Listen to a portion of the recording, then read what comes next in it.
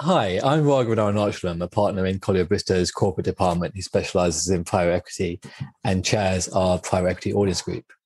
Today, I'm joined by Janine Alexander, a partner in our dispute resolutions department, who's going to be guiding me through the world of litigation funding, and in particular, what you should look out for if you're going to invest into this class of asset.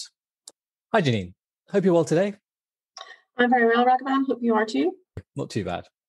Well, getting down to brass tacks and the topic of today's conversation, I act for a number of family offices who are more used to investing in private limited companies, assisting with the growth of such companies and then achieving a sensible exit with good returns. What are the likely returns on a litigation funding investment, in your opinion? Well, it very much depends, in my experience, on the type and size of the case concerned. It's usually measured on the basis of a percentage of the damages to be obtained from the claim or a multiple of the cost invested, and often it's on a whichever is the higher basis. The rule of thumb since the litigation funding market developed has always been it's about 3 times cost or 30% of damages. But having said that, the market has developed such that can vary depending on the type of case, the risks involved. And so we had a funder, I won't name who was speaking to us the other day, he was saying that it can vary between 15% of damages up to 40% and 1.5 times costs up to 3 times cost. So it's all quite variable. And there are also structures that are quite common involving different returns based on the stage of settlement as well. So it's sort of hard to say overall, but I'd say, broadly in my experience, it's looking at, the rule of thumb of 3 times investment and 30% of damages probably still is reliable overall, except for in unusual circumstances. So certainly potentially a good return on your investment and something worth exploring. It is, although you do have to be conscious of the risks involved because you don't get that sort of return without taking a significant amount of risk. I guess private equity investors are kind of used to that risk. I think that the model is certain investments are bound to fail, and that's why they demand such high returns on the ones that do succeed. I think another thing that investors are concerned about are the time frame within which their investment will realize its value. Obviously, do you mind giving us a bit of an indication about what's your experience about timeframes or returns? I think this is one of the key uncertainties about litigation or arbitration funding is the difficulty in assessing how long it will take. People, I think, sometimes do tend to underestimate or are persuaded to underestimate how long it may take. If an early settlement is achieved, the investment will be less and the return will come within a few months, although the return may be less depending if you've agreed a sort of early settlement discount on the return. But if a case goes to trial or arbitration hearing, that can take years, depending on how many interim applications there are, what the process is along the way. It can take typically 2 to 3 years to get to a final hearing, can be longer. And even then, once you've got the judgment, you then have to enforce it. So unless it's a very straightforward case for enforcement, as in the defendants in the UK, and there's no issue or resistance to it, that again itself can take many months or years to get to, and that's before we even start talking about appeals and potentially appeals to the Supreme Court. So it is it's hard to say what the percentage is. A lot of cases get resolved within 2 to 3 years, but there are a large percentage that will drag on longer than that. And I think people have to be realistic if they're going to invest in this type of asset. Be realistic about how long it's going to take. Yeah, I think realism is probably the watchword, I guess. If you're investing into a private limited company, you're putting your capital in, but you're also taking time to professionalize the asset, deploy your resources to grow the value of it. So that takes time itself. So I think that it kind of seems commensurate with that kind of time period, 2 to 3 time period potentially. In terms of if an investor was looking to find an investment opportunity and due diligence and litigation funding investment, how would they kind of go about that in your experience? Well, I think, law firms are obviously a good source of funding opportunities because they have cases that will come to them where they think, well, this is a viable case if it could be funded, but the claimant doesn't have the resources to do so. So sometimes that's the way it works. Sometimes law firms think of an idea for a case before they get the clients, becoming more common nowadays. So law firms think, well, there's a particular class of entity who have lost as a result of this particular organization's actions, and then they book build clients and work up a proposal to take to a funder to say, well, if we work together, we can pull together a group of, a certain industry companies who have got a claim against X. There are various expert advisors who do the same thing. So those are opportunities if people are interested in doing this, to speak to law firms themselves and potentially expert who will sometimes do this kind of origination work themselves. You've also got the route that many funders take of just sort of advertising that they're available to do funding on their website and just general marketing activities. That will produce, in my experience, a vast quantity of people wanting funding for their claims. And then what that creates, I suppose, is a task of sifting the wheat from the chaff, which is a difficult and often time-consuming task. Yeah. But that's another way of getting them. But the due diligence is really important. There are lots of things to look at other than the legal merits of the case. So that includes, as well as is there a legal case with good prospects of success, the question is, what is it realistically worth in terms of quantum? You get a lot of cases where the headline value is way more than actually you can realistically expect to achieve. You have to look at whether the defendant can pay. So there's no point winning if you've got a defendant who can't pay. And that should be a very important part of the upfront due diligence. Yeah, quite right. Yeah, exactly. It's the main thing. And also, will there be a need to enforce any judgment or arbitration award in another jurisdiction? And if so, how difficult a jurisdiction is it for that? How time consuming will that be?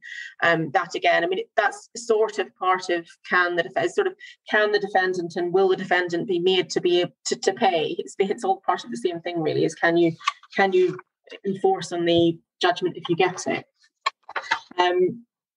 There are other factors as well. So lots of funders are very concerned about the ratio of the cost to the likely damages.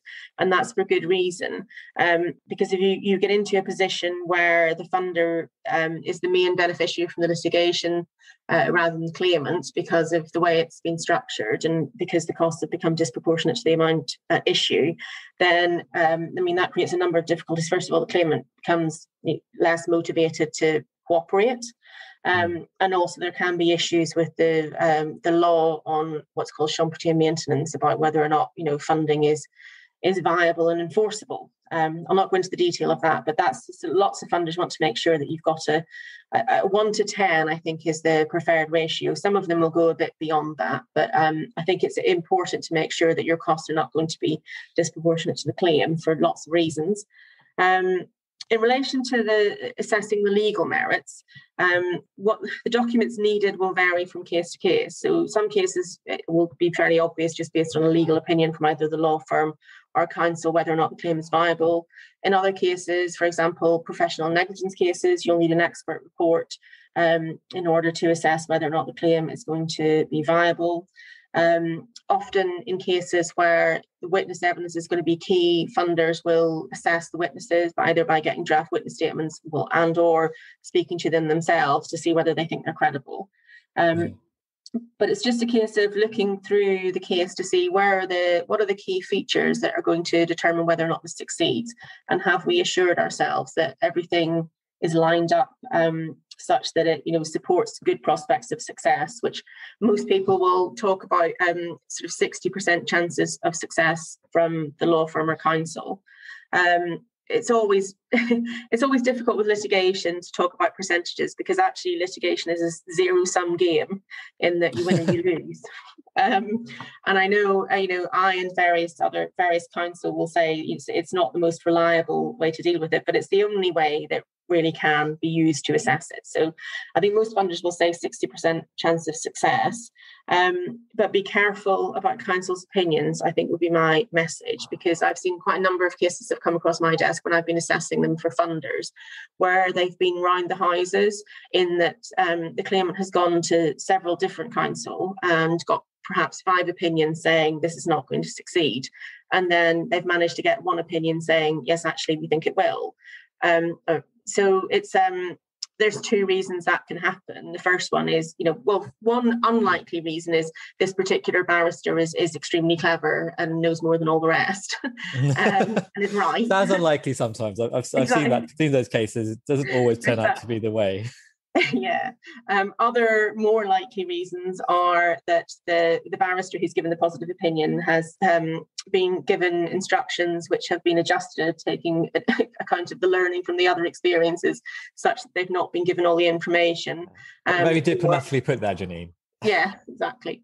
Or that they're not particularly experienced in the area, or something along those lines. So I think certainly I'd be very careful of anything where there have been various different opinions, and you want to see the instructions to make sure that the barrister hasn't been asked to make certain assumptions which are not recorded in the instructions, which would make a difference.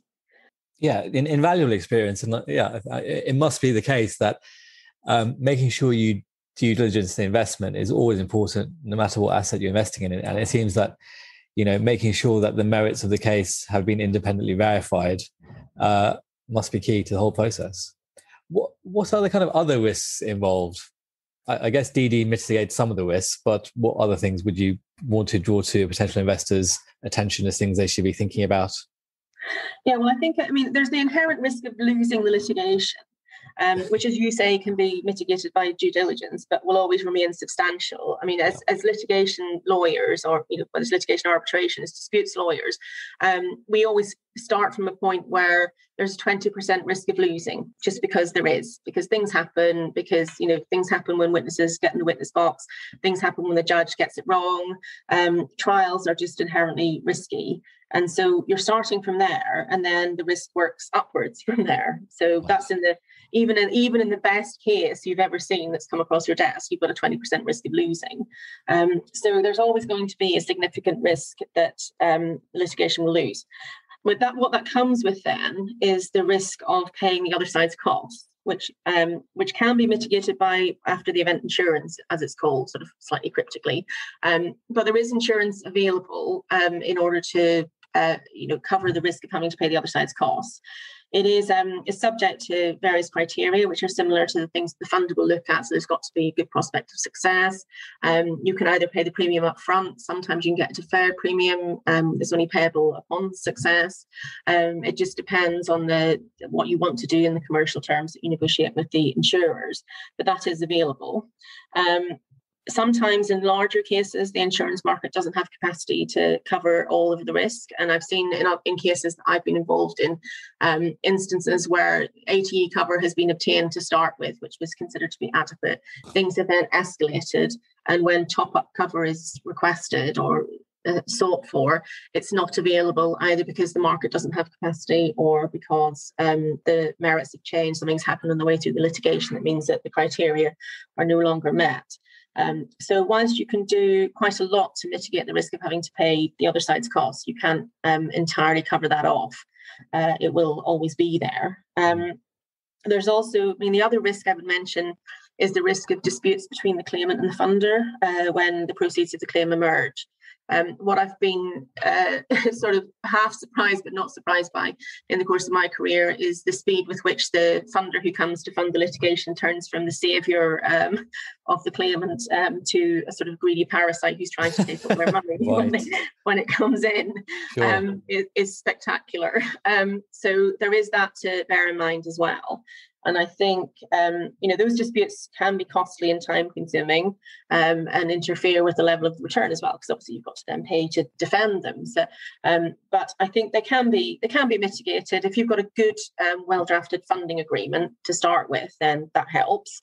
And I think also I would suggest a sort of careful consideration of which claimants are funded is important. So if you've got someone who's if you've got someone who seems to be reasonable, will be reasonable to, considering a settlement and wants to have the litigation funded, that's one thing. If you've got someone who's got a grievance or a sort of personal grievance or a really sort of deep-seated grievance against the other party and who just wants their pound of flesh and wants their day in court, then I think that's the sort of situation where you're more likely to end up in difficulties. So I think what I would encourage is a careful assessment of which claimants you're willing to fund to start with, which can avoid hopefully most of the disputes that can occur at the end of the proceedings, when everyone should be happy. But often no one is.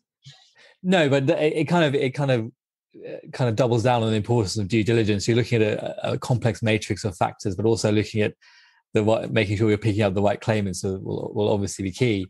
And it's good that there is a mechanic in terms of the insurance to hedge your bets in case of a loss.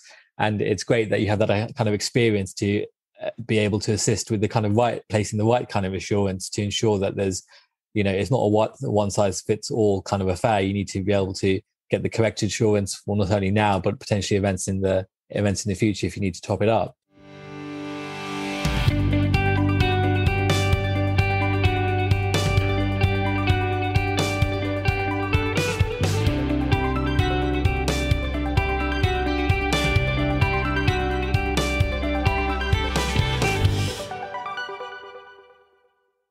So, as you kind of briefly touched on there, I guess the funding agreement is going to be key to kind of delineating the roles and the upside and downside to the investment. Can you just talk me through a bit more about how litigation funding investments are structured and how the detail is important in protecting the investment? Yes, well, I mean, it's not that unusual in that you'll have, the usual structures. You have a funder and a claimant. They sign a funding agreement that will include various protections similar to any other asset class. So you'll have warranties, indemnities, dispute resolution provisions. And then there's a waterfall, which will set out how the claim proceeds will be distributed and in what order, assuming the litigation wins, as between the claimant, the funder, the solicitors, CFA, sort of at-risk element, and any ATE insurers who are involved, if they've got deferred premiums. There will also be within that agreement lots of litigation funding specific matters, such as how much ATE cover will be obtained, how and when additional cover will be procured, and in what circumstances. You'll also have issues involving changes to the budget. So that's another issue that quite often comes up, is there's a budget agreed at the beginning of the litigation, but litigation or arbitration is unpredictable.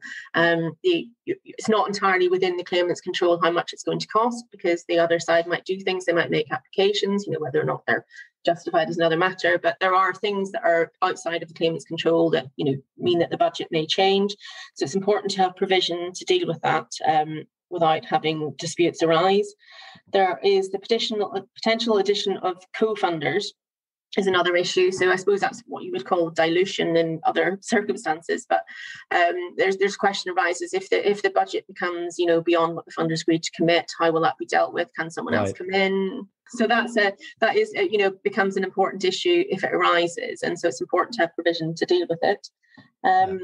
And then there are also provisions to do with security for costs is actually an issue that quite often people overlook. So often in cases that are funded, the defendant will say, well, look, there's this sort of commercial entity behind this case that's going to make a lot of money if it wins, but I'm at risk for my costs, so I should have security for those. And so the money should be put into court up front to make sure that I don't end up out of pocket if this all goes wrong. Right. And the courts have been quite sympathetic to that approach. So there does need to be provision to deal with that and, confirm who and how that will be paid if it arises. And sometimes security can be ordered not just against the claimant who's bringing claim, which then the funder would be asked to support, but also directly against the funder itself. That's a sort of jurisdiction that's developing and has been over the last few years. So it's important not to overlook that. As well as that, there will be provisions for monitoring the proceedings. So funders will also want to know what's going on as things happen and to make sure they're up to date with developments. It's usually fairly light touch, and that's necessarily so because funders can't control the litigation or can't be seen to do so. They've got to be quite careful not to do so, because if they do, then it becomes an issue of maintenance, and you've got issues about maintenance and champerty, mostly maintenance in this instance, which might mean that your funding arrangement is unenforceable. So it's important to be careful that you're funding the litigation. Yes, you can be kept up to date with what's going on, but it's very important not to be controlling the litigation. In terms of settlement, which is the point where funders definitely do want to, be involved and know what's going on, usually the mechanisms will be set up such that the claimant is required to accept a reasonable settlement offer. Otherwise, well, they're not required to accept it, but if they don't accept it, then the consequences will be their funding will be withdrawn, and usually they have to repay the funder the investment to date. So it's not the funder is controlling the litigation of whether the claimant settles, it's the funder is controlling the terms of the funding arrangements. And that generally works quite well. There will be usually a mechanism for an independent assessment if there's a dispute about whether a settlement offer is reasonable. So the idea will be you have a settlement offer, the law firm or counsel involved will advise whether or not it should be accepted. And then if the claimant doesn't accept it and the funder thinks the claimant's being unreasonable, because the law firm has recommended it essentially, then there will be usually an independent QC who will look at it and give an opinion as to whether or not the claimant is behaving reasonably in doing so and whether the offer is reasonable. So that's how that's dealt with. There will also be trust and security provisions to protect so far as possible the funder's interest in the proceeds of the claim. Usually that involves mechanisms like the proceeds must be paid to the claimant's solicitors, who will then hold them upon trust for the funder. None of these arrangements can be entirely foolproof, but in most cases that it can be quite tightly woven up so that it's very difficult for the claimant to do anything that will undermine the funder's interests. And so those are the main things. Those are the main protections against the risks involved, which I think, as you probably gathered, are sort of split evenly between risks involving losing the litigation itself and risks involving having a row with the claimant at the end of it all when the proceeds arrive, which seem to be the two main risks involved overall. I mean, and thanks for making it so clear. I guess something that has occurred to me is there a sense that having a kind of a claimant with a funder with deep pockets, does that often bring defendants to the table more quickly or likely get a better result, or that just doesn't really have an effect on de-risking the whole process and investment? It's a really interesting question, Ragavan, because there's one school of thought would say, well, the fact that the defendant knows that they can't outspend the claimant means that they're more likely to come to the table quicker and say, okay, it's a fair cop, we'll pay up. But on the other hand, generally in some cases the involvement of funders can make things more difficult, particularly if the funder has quite a big interest in the proceeds, such that it's more difficult to settle the case on terms that are acceptable to the claimant because they've got to deal with paying the funder as well. So I don't know, I'd say probably on balance overall, if you've got what it will prevent, I think, is if you've got a case where the defendant knows that there's a 60-70% chance that the claimant's going to succeed, it's probably going to help prevent them from dragging it out just in the hope of getting a better result because they've made them spend money. I think it will prevent that. I think in other cases where it's more finely balanced, sometimes it does work the other way. So I think a funder, if you're going to get into this, I think you do have to be prepared to see it all the way through and not kind of expect that it will, that the fact that there's funding involved will make the settlement happen earlier. I wouldn't assume it. In some cases it's correct, but I think it's dangerous to assume it, is my litigator's risk-averse perspective on the whole thing.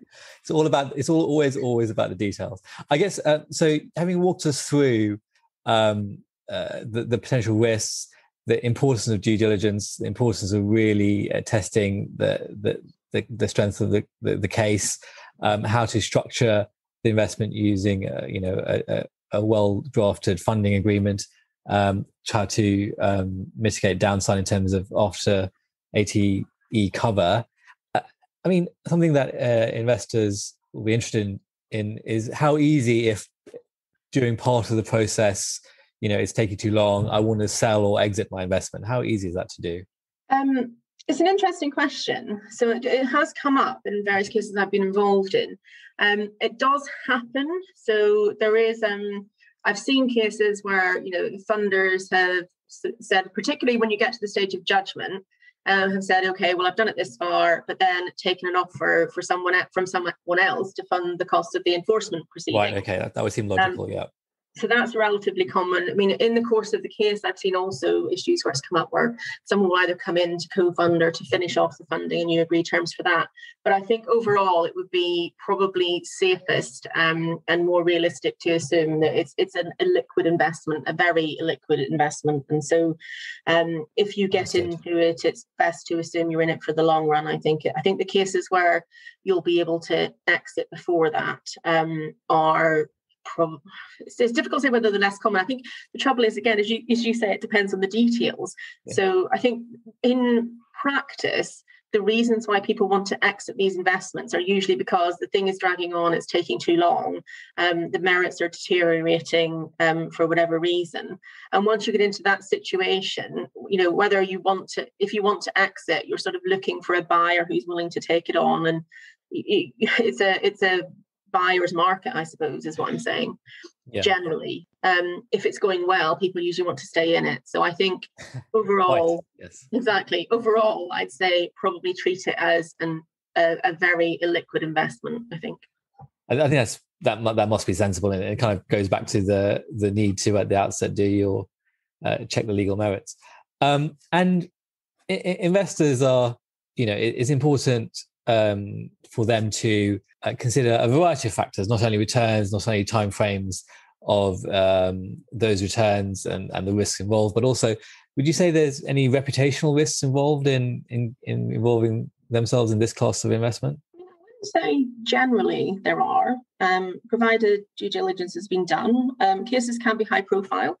They can attract press attention. They will be hard fought, and the funder's name may well come out for various reasons to do with, applications for security for costs, or if, particularly if the litigation loses, or even on an interim basis, if an application is lost, there will be questions about who's going to pay and whether it's the funder. So the name can come out as to who's backing it. But as long as the due diligence has been done properly and the claim is signed of itself, that's unlikely to be problematic, I think, in reputation terms of the funder. There's more risk, I suppose, of reputational issues where the claimant raises a dispute at the end of it all, I think, because they're disgruntled about something. So, as with previous answers, I think, again, if you're thinking about reputational risks, I think choosing claimants wisely is a good idea. And I suppose probably choosing the type of claim wisely is a good idea, and thinking about whether, if the press were looking at this particular claim, whether they're likely to be sympathetic to the claimant's cause or whether there's any reputational risk involved. But that's, again, very much a case-specific issue. Yeah, sound advice, I think. And are there any personal risks to private equity investors if things go wrong? Well, I think the bottom line is that the inherent risk in all of this, or the key inherent risk in all of this, is the risk of having to pay the other side's costs, of paying the defendant's costs. The court does have huge discretion, and to disregard any corporate veil as relevant, to get to the source of the person who has been funding, or the genesis of the pursuit of the action, essentially. So if an action has been pursued against a defendant who's been forced to incur, let's say £2 million worth of costs in defending it, and if that action fails and the court decides that it shouldn't be brought for that reason, then there is the ability to go back to the original source of the pursuit of the action. So, for example, if you can set up an SPV to do the litigation funding, but the owner of the SPV will still be liable if the SPV doesn't have enough money to pay. So I think what I would say overall is, in relation to the third party, I mean the defendant's costs and the risk of having to pay those, it's important to be realistic about how much those are, either cover them with ATE insurance or ensure that you've got adequate provision to cover them without having to use your personal resources. So that's the position. There is theoretically the potential for personal exposure.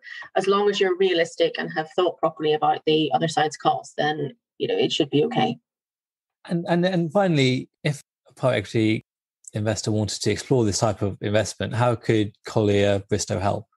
Well, what we can do and have done before is assist with independent due diligence of their proposal. So that will include the legal merits and the other aspects referred to previously. So including looking at the and the means of the defendant, possibly with external forensic and corporate intelligence consultants who can make sure that the means are going to be there. We can also draft and negotiate funding documents. We can assist with arranging the after the event insurance cover to cover the risk of having to pay the other party's costs. And we can also provide independent advice all the way through the process, so helping to monitor the investment, looking at any developments that happen along the way, differences in legal opinion where things change, and also any disputes that arise along the way, either between the claimant and the funder or with the other party, for example, regarding security for costs. Great. So it sounds like we can handhold clients through the entire process, and yeah, exactly, and have done so.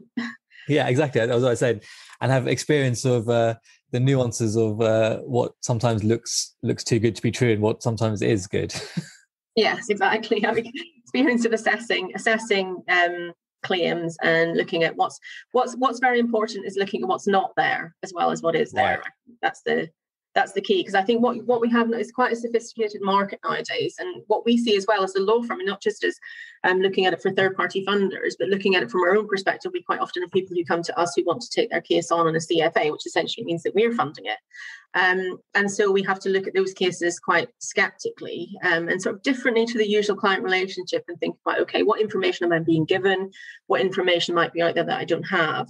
And again, I mean, as I said, I think my sort of key rule is think about what you can't see, as opposed to just looking at what you can see. So I was about to ask you about your key message, but thanks for that. I think you just summarized it very succinctly. I think that's what it is. It's what we have is the knowledge and experience to understand what should be there and could be there that isn't, I suppose. Yeah. But yeah, and that's the hard part, really, because you can be presented with a nice narrative, but if you don't know what really should be there, you're not going to immediately realize what's missing. Great. Well, thank you for your time in walking me through litigation funding. I certainly feel I know a lot more about how the process works and what I should be on the lookout for, and what I should be trying to seek to put into place in order to mitigate my risk and maximize my returns. Yeah, which is what everyone wants to do exactly in relation to every investment. Well, thank you very much, Ragavan. It's been really interesting to chat it through.